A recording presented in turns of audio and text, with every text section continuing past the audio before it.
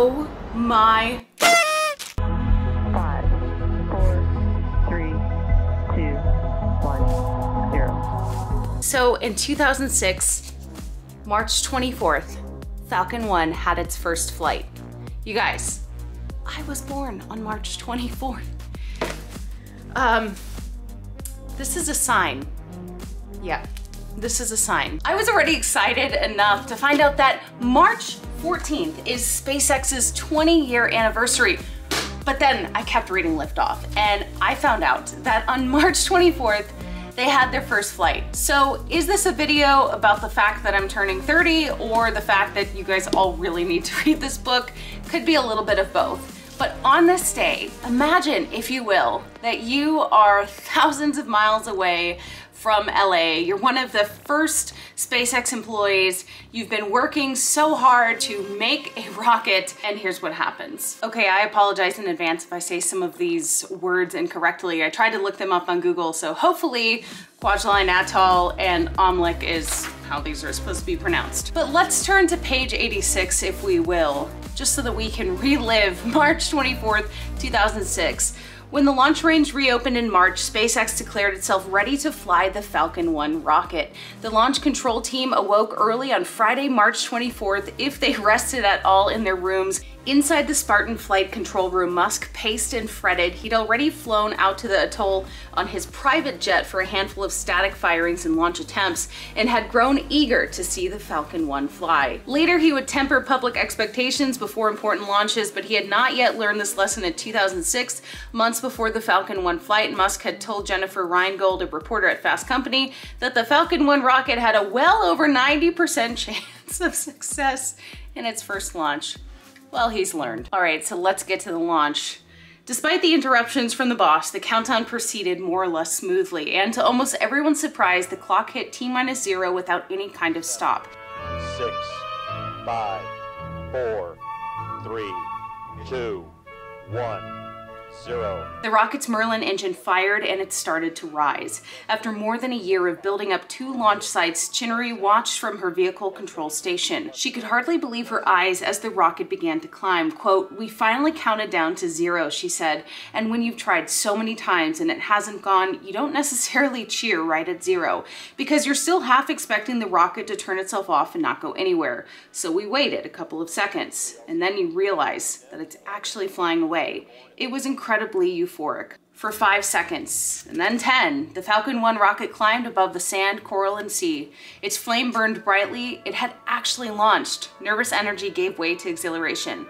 Just as quickly, within seconds, everything started to go wrong. Well, it was the first to notice a problem with the Merlin engine. "Oh shit," he exclaimed. Then everyone did. The engine itself seemed to be on fire.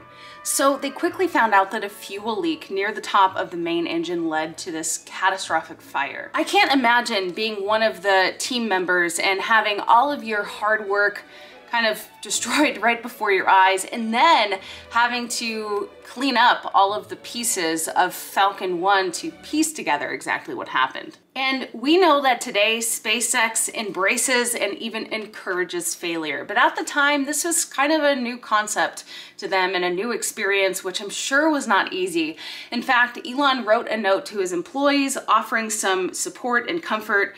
He said other iconic rockets had failed often during early test launches, including the venerable European Ariane fleet, the Russian Soyuz and Proton boosters, the American Pegasus, even the early Atlas rockets. Quote, "Having experienced firsthand how hard it is to reach orbit, I have a lot of respect for those that persevered to produce the vehicles that are mainstays of space launch today. SpaceX is in this for the long haul, and come hell or high water, we are going to make it work." So that's just a little bit of a chapter in Liftoff by Berger, you guys. This book is so good, so good. If you're unfamiliar with the history of SpaceX, they've gone through so many failures and they've come out the other side every single time, still determined, still pushing forward. It's crazy to think of the Falcon 1 days compared to Starship now and trying to get to orbit and all of the challenges with Raptor 2 and producing engines at scale, quickly, efficiently. It's just crazy to me.